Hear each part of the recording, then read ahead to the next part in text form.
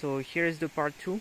I have two nozzles of 20 millimeter. Each of them are basically at the opposite, parallel opposite side. So one comes like this, one goes like this. It's a bit difficult to show because it's tight place. The water doesn't have a lot of space to escape, but it's enough. It seems to be enough. So same Turgo wheel that I've made. The nozzle is a tube of 20 millimeter.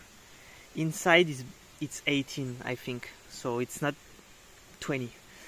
I've tried somehow to close all these openings that I had using Pelton, and so Pelton goes on the side completely.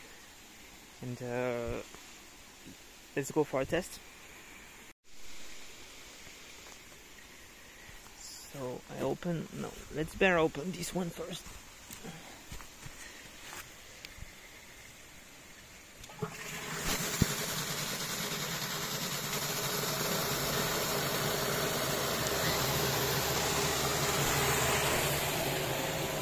And then this one.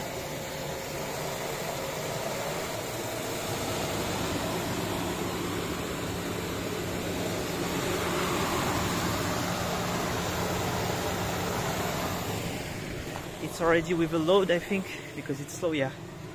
So 80 volts, 2.7 amp. It's around 210 watts, something like this, 200 something. So I'd say 200 watts. The load is this. It's a resistor of a water heater. Well, you can't smell with the video, but it starts to smell a lot because it might be really hot right now.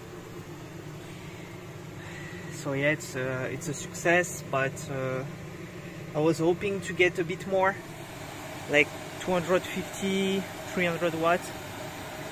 Probably the nozzle that I used are not in the correct angle. It's more like 25 and not 20. So I'm a bit disappointed with that, but I could not really tilt the tube.